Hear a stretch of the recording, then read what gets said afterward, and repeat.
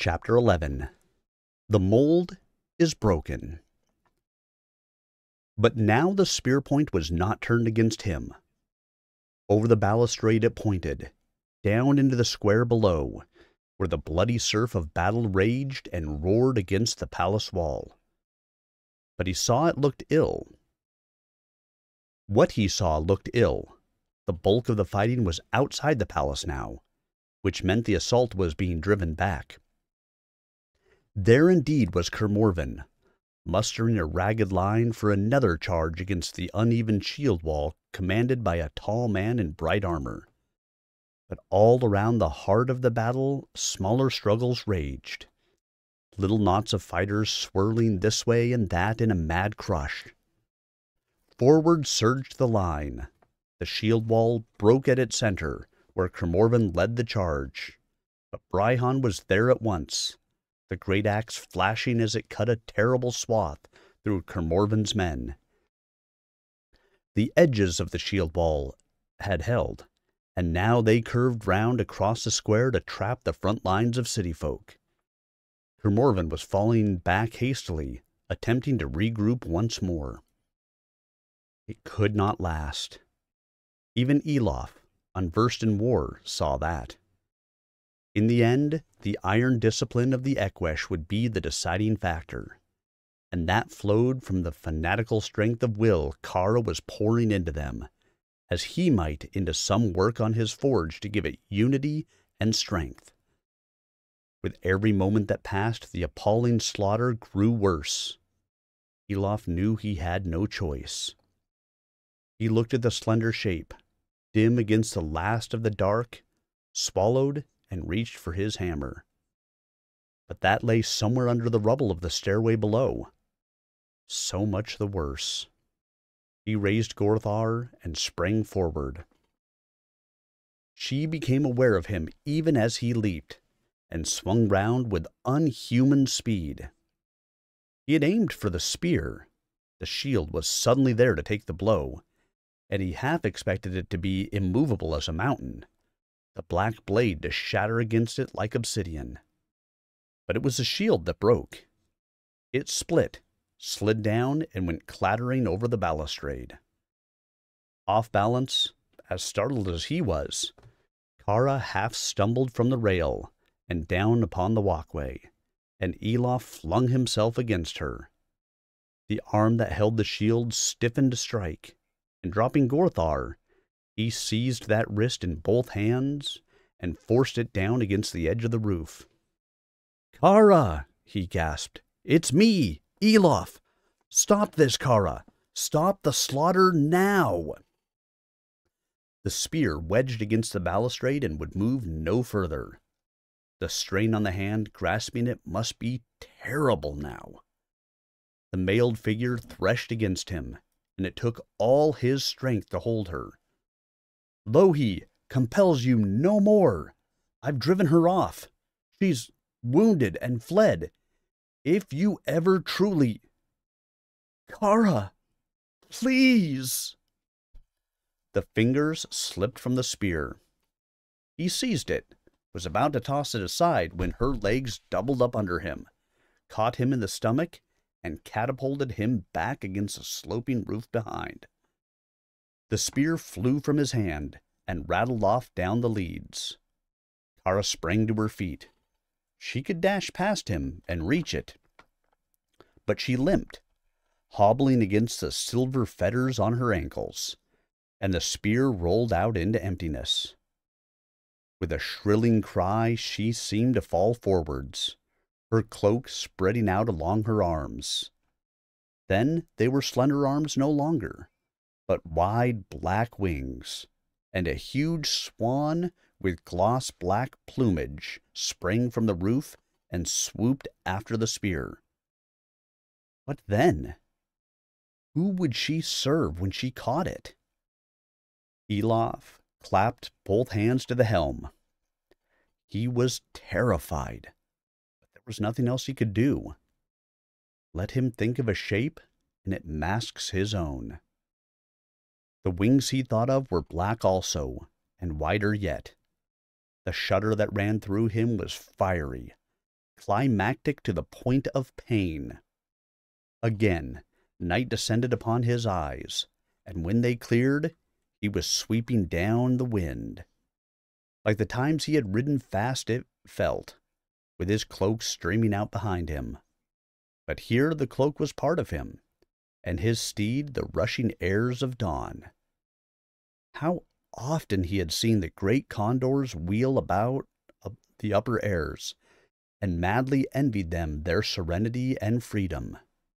Now it was his, and he gloried in it, forgetting for a moment all human concerns. But then below him, out over the harbor, he saw a black swan wheel with a shining spear clutched tight in its claws. With a cry of sheer joy, he kicked his clawed feet forward, curved his wing closer to his side, and swooped down upon her. She was not expecting him, that was clear. She saw nothing till his shadow enveloped her. His cruel talons raked the spear shaft and dashed it from her, seized her by the wing root and bore her downward. Struggling, they fell as one, and below them the bright spear point twisted and dwindled till a pale splash sprang up from the dark harbor waters. The wing in his claw gave a convulsive leap, and suddenly it was no longer there. Something sleek and narrow shot from his grasp, and slid into the water after it. So startled was he that he had no time to break his dive. The water rushed up to meet him, gray as stone and little less hard. In one last instant of panic, an image leaped into his mind, and he felt no impact as that surge of fire again passed over him. The green gloom opened before his eyes, and he saw the gleaming flanks of the shape that dived down away from him. But his body was long and lithe now, ribbon lithe, and he sped after it, the bubbles of his breath streaming past his nose. This shape was more natural to him, more of a size with his own, and it brought back memories of sitting on rocks above the bay of his home village, watching the long, sleek sea otters sporting and feeding in the shallow swell. As they had sought shells, so his eyes sought the spear, a point of brightness in the miry bottom. But over it shot a shape larger than the one that had tumbled from his grasp, caught it up, and surged away from him at a speed even he could not match. Like a spear itself it seemed, or the broad head of a crossbow bolt. And yet he had no doubt it was her. Its flanks still gleamed like the mail she had worn, with air bubbles trapped in the fur. Strange how appearances were preserved. Was there something about him, clad in long body and blunt head, that she also could know? But he had to stop her. She was heading for the surface too fast.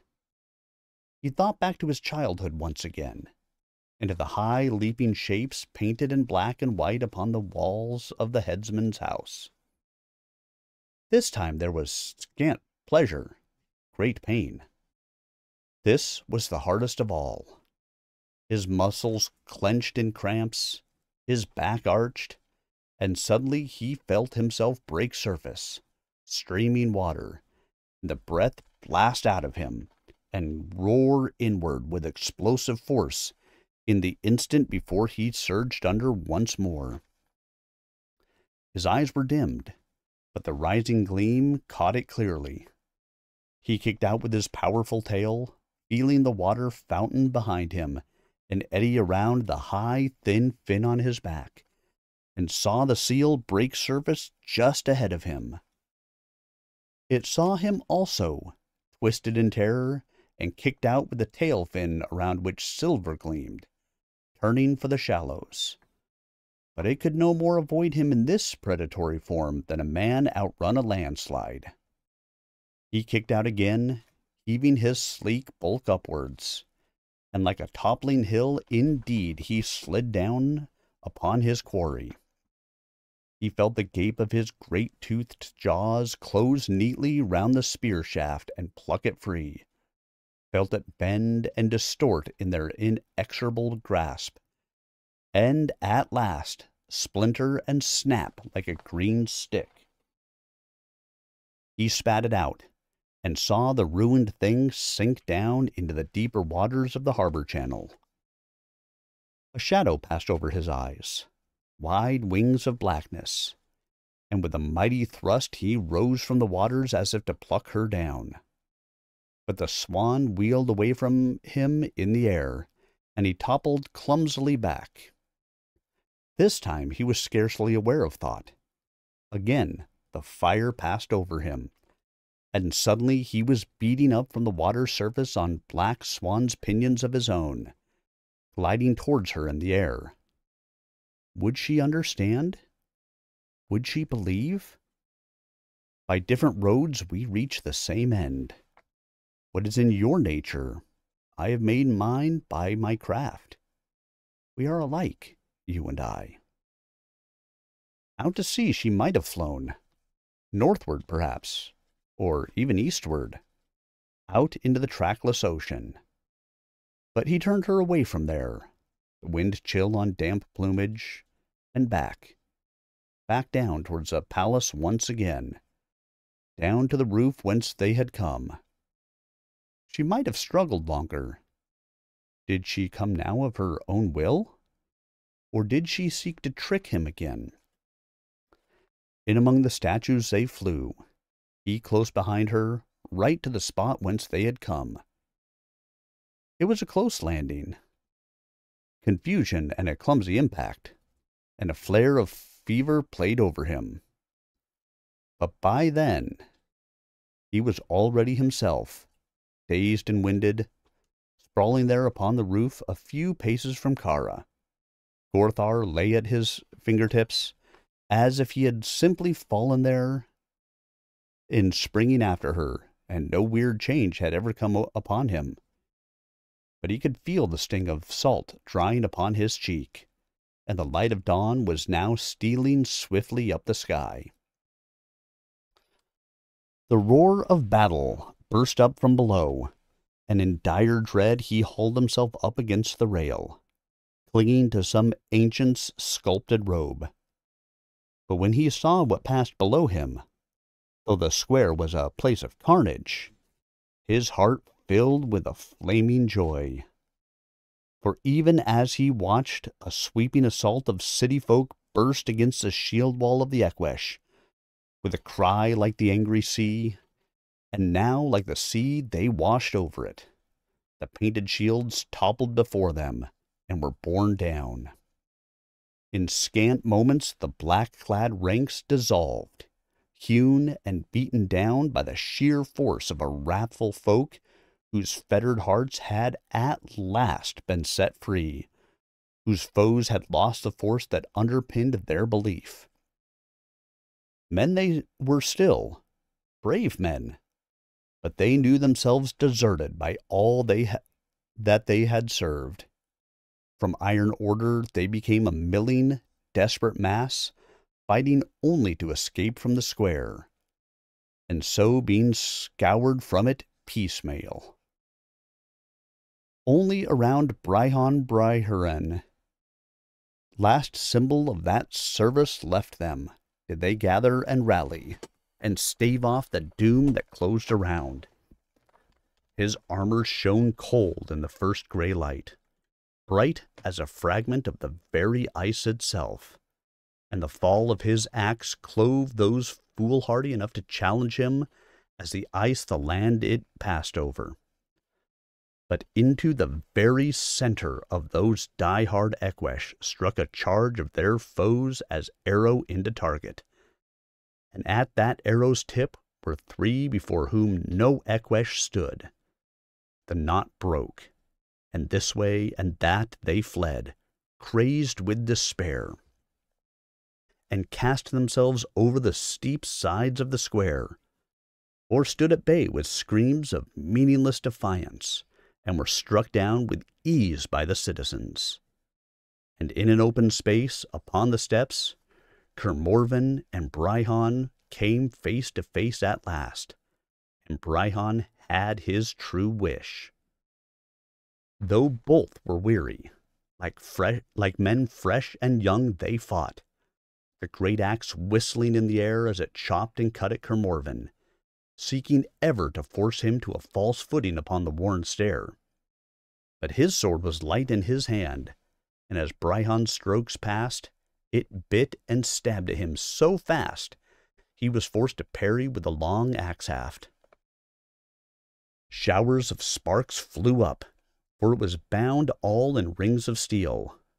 But Elof knew well the strength of that grey gold sword, and the arm behind it, and guessed what must soon happen. So evidently did Brihon, for as Kermorven thrust hard at him, he changed the way of his stroke with amazing swiftness, and let its own impetus whirl him around. Abruptly, he was no longer in the path of the thrust. Kermorven lost his balance, stumbled to his knee on a lower step, and Brihon whirled right about and hewed down with fearsome speed at the back of his unprotected neck. Kermorven could not throw himself out of the path of that terrible blow.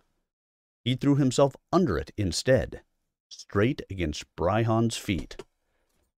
The axe hissed past Kermorven, and at the same moment his legs kicked straight, carrying him to his feet. The axe crashed into the stone and shattered in flying splinters. Brihon toppled over Kermorven's rising shoulders and crashed down upon it in a jangle of metal. The grey sword flashed skyward, and with the first rays of the rising sun, it fell upon that bright armor, and deep as the sun into clear ice, it struck it through. Metal clashed and screamed. Brihon convulsed. His limbs jerked at that impaling stroke, and the chain was broken indeed. Kermorven plucked free his sword, and Brihon, in agony, rolled over onto his back. In the silence that had fallen, Elof heard him mouthing, snarling, but could make out no words, if words there were. He folded suddenly, clutched at himself, then his hand came free with a broad dagger, and he rose on his knees and lunged at Kermorven's midriff. Kermorven's sword crashed down once again, and passed point down between Brihon's armored collar and his neck. He fell back, head downward upon the steps, shuddering. A great rush of scarlet stained the tangled beard, spread out in a wide pool upon the steps, and he was still. A deafening cheer arose from the square around, and the crowd rushed forward. Slowly, shakily, Kermorven sat down upon the steps and put his head in his hands.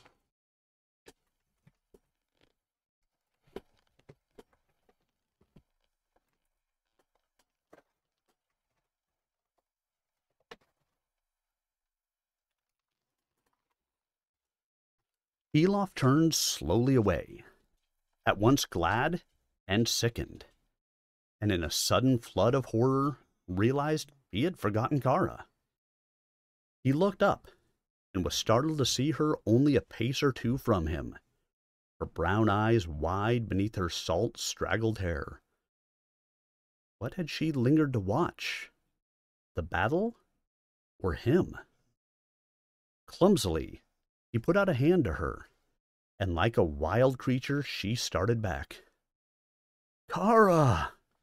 he croaked, and she sprang back another pace. He stepped forward and tripped over Gorthar. The helm slipped over his eyes, and he heard her halting footsteps stumble back further. He wrenched off the helm and stuffed it into his tunic, picked up the sword and sheathed it. But still, Kara backed away, her full lips trembling, and suddenly, coming to a low doorway, She whirled and sprang down it. In panic, Elof dashed after her. If once she got out of his sight, she could assume any shape.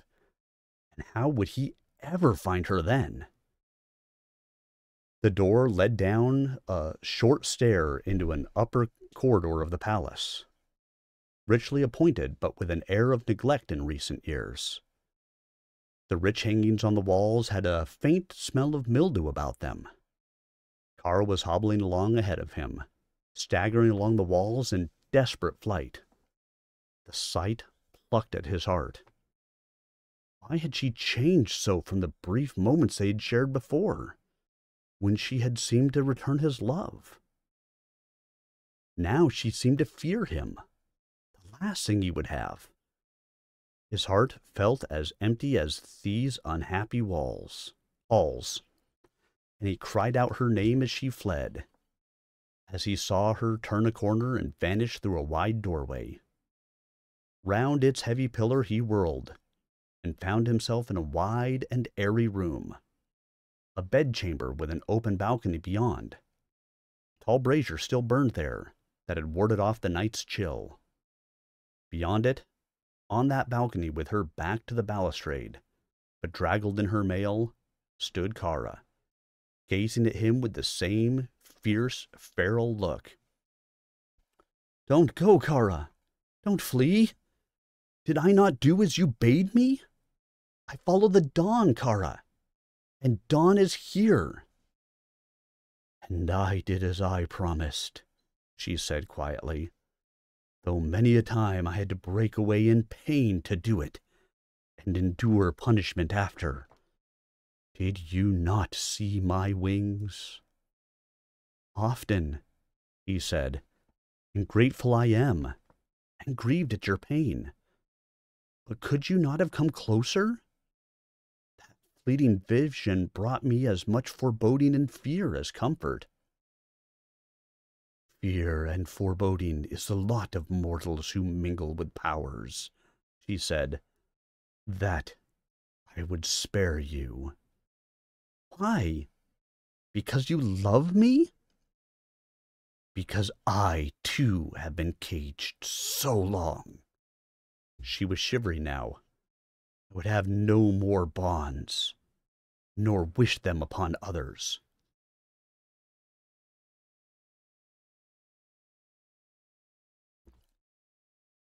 If I have learned one thing in all this long year's journeying, Kara, it is that we all must bear the bonds of our own selves. In that, men and the powers are alike. "Come no closer," she gasped. "You know me for a warrior of the powers, and you would dare match yourself against me? You would still dare speak of loving me?" A breathless laugh bubbled in Elof's breast. "I would. I have loved you since first I looked upon you. And if you are of no common sort, nor, it seems, am I.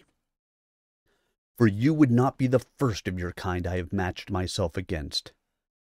Have I not broken the will of one great power in the heart of his domain, and gone up against another in body and bested her also? And by the craft that burns within me, have I not won for myself arts scarce short of your own? Strength that outmatched you at the test?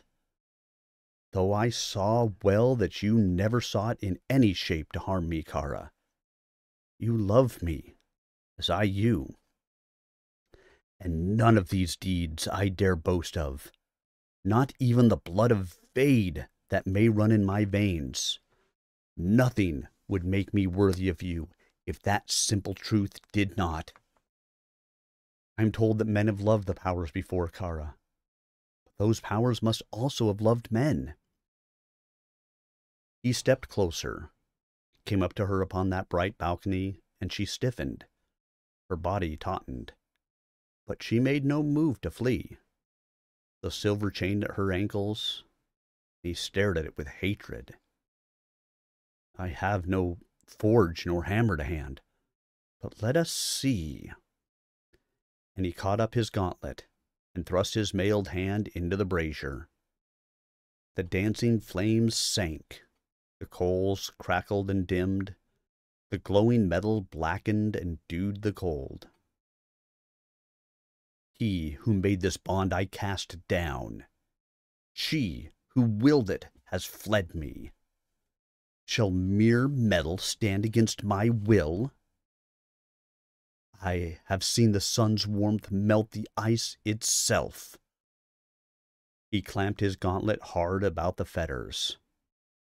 For an instant, they seemed to drink in the intensity of heat.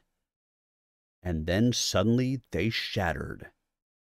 Kara's legs quivered, and he caught her as he rose. He stripped off the gauntlet and reached out with hands that trembled to clasp the cold mail at her shoulders. "Would you destroy me?" she whispered desperately. "Would you shatter my fair reflection upon the dark stream?" He shook his head gently. "I would only drink of its waters, Kara, and slake a thirst ere it consumes me. I am wreathed about in fires. If I were to drown in it, I could ask no more." He bent his head and kissed her, and smiled inwardly as he tasted salt upon her lips. Then he did indeed start, as at a sudden burning, and he clutched her close, slid his hands from shoulder down across the smooth mail of her back, felt her firm breasts flatten against him, and leap as she gasped. "Here also there is flame," she breathed, her eyes wider, wilder than ever, an abyss of darkness beneath him. "With all the force of my being, I could crush you in my arms, drink of you, burn you, consume you. Elof, would you? Dare you? Do you not fear the madness that comes upon me?" He threw back his head and laughed. "Ah, since when did a smith fear a flame?" Then suddenly his laughter turned to a cry of shock, for the mail he caressed caved inward and fell away to emptiness in his grasp. Dazed, he let it fall and jingle upon the polished stone, and stepped back from it, bewildered. Of her feather cloak there was no sign. The sky above was empty. The room, there was a cloak, draped flat like counterpane across the bed. With a tingle of anticipation, he threw it back. But beneath it there was nothing save a sheet of creamy silk. For a moment he stared at it, and then he saw the gleam that flowed within it, as though true smithcraft, and he laughed again, and shed his own soiled tunic and hose, and lay down upon it. Under his hands it squirmed and surged, and was Kara again, her own laughter warm in his ear. "You wrong yourself in silk," he told her. You are smoother far to the touch." She gasped deeply then, and he kissed her from throat to pulsing breast, and pulled her to him. "But if it were purest folly," he whispered, as his hands flowed over her. "If I were unworthy of you, if it meant death for me and everlasting doom, still I would venture it and go rejoicing down into the dark." "Rejoicing," she whispered, guiding his fingertips, matching touch for touch. "Rejoicing into the dark." Then she closed his lips with her own and came to him. It was full day when they went together down through the stairs and corridors of the palace, and out of the broken doors. The dead had been moved from the square and the streets below, although the stones were still dark with blood. Thus darkened, as later chroniclers have related, they were ever to remain, for so deep into the stone had the stain sunk that a century of rains could scarcely lessen it.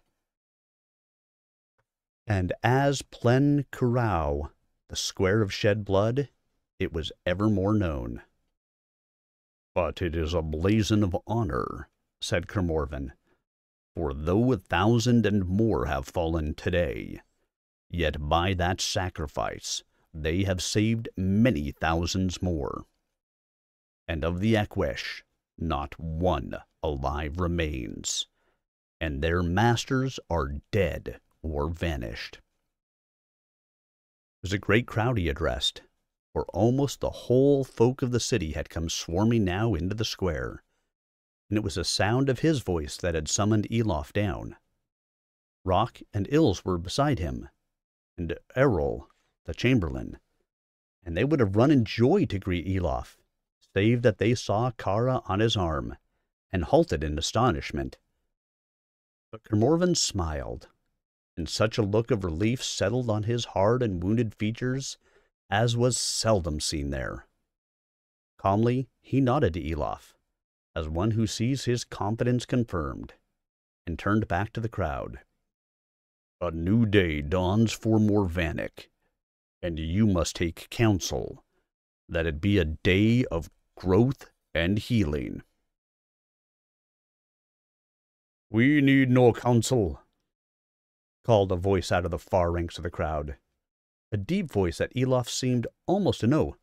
"Lord of the West, you have proven your right, and taken already what is yours. You are the rightful lord."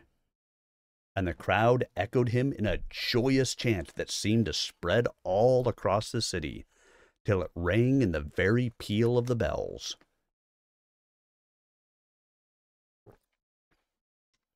"A king! The Lord Kermorven from the west! He is our king! King Karen, he lives! We have a lord once more again, a rightful king!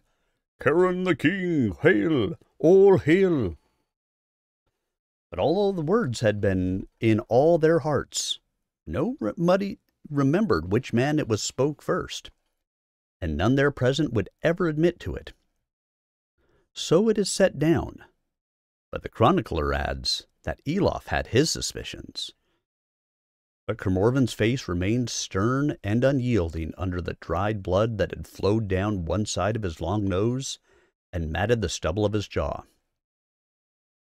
"A proper prize, stood it in the gift of the powers of life themselves. Yet surely you offer it too lightly.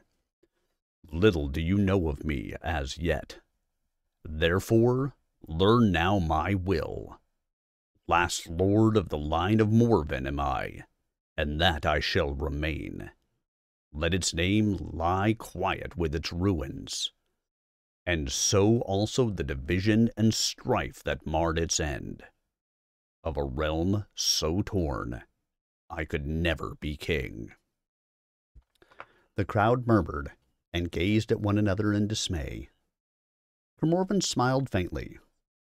"But if you so wish, I might be the first lord of the line of Morvenhall, Morven arisen.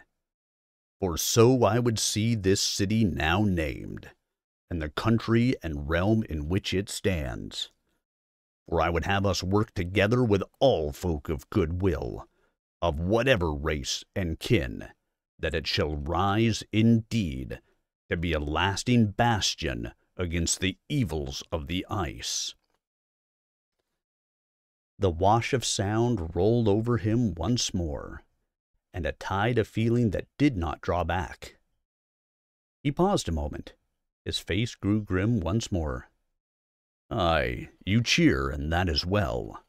But to cheer a fair hope is little effort. Will you also endure as gladly the pangs of bringing it to birth? For pangs there must be. From the west that is doomed through folly, I shall summon those wise enough to come, and from kindreds of men that you can scarcely guess at as yet. All these strangers you shall receive to dwell among you. Greet them as gladly as if the kin you have lost this night, and in the sorrows of the last years, are returned. So shall the dwindling of your numbers be halted, so something of your loss be restored, and so ancient follies shall be buried, time-worn, sundering, healed. The crowd was silent now, yet the air quivered as it might in the first breathless advent of a storm. Kermorven surveyed them calmly, his blue-gray eyes lofty and remote. Thus far my word is as steel. I shall brook no lessening of it. Here and now I will hear you swear to obey it always, in hard times as in good. And should you turn against that oath, even only once, city and land shall see me no more, and you may fend for yourselves thenceforth. To me you shall swear, and to these my companions, and to Rule the chamberlain, for they shall be my lords and counselors, and you shall hearken to their words as I do. On these terms only shall I accept this. He touched the crown gently, and all that goes with it. Well, do I have your oath? With many words, but one voice, the crowd roared, a thunder of affirmation that started the very gulls from the distant shore. Arul, his white cloak blowing, stood contemplating the uproar with an air of kindly detachment. My lord, he said mildly, you were wounded in the face, I see. Better that you have taken care and worn your helm. Before Kermorven could move, the old chamberlain had clapped the bright thing upon his head, the scepter in his palm, and now the crowd erupted. A fine coronation, laughed Kermorven, when he could be heard again. To take a man unawares indeed. For my ancestors' sake, we will have to have something more formal one day. But for now. Kermorven nodded, and a great tension drained out of him. It is well, and for that may the powers of life gaze with favor upon our city. He looked then at Elof and Kara and smiled, for surely they move among us this day. He raised the scepter and pointed. Over the harbor 2 great ravens flew up, circling in the eye of the risen sun, and as the free folk of Morvenhall watched them, they wheeled away far out across the gilded ocean, as if they would seek out its easternmost shores.